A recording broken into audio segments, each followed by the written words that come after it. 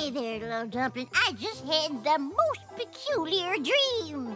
That's nice, Granny, but we really need to find Big Mac, so... It was about Grandpa. What it wasn't. And we were in outer space on some kind of mission to explore a strange new world. If we get stuck listening to Granny, we'll never find Big Mac.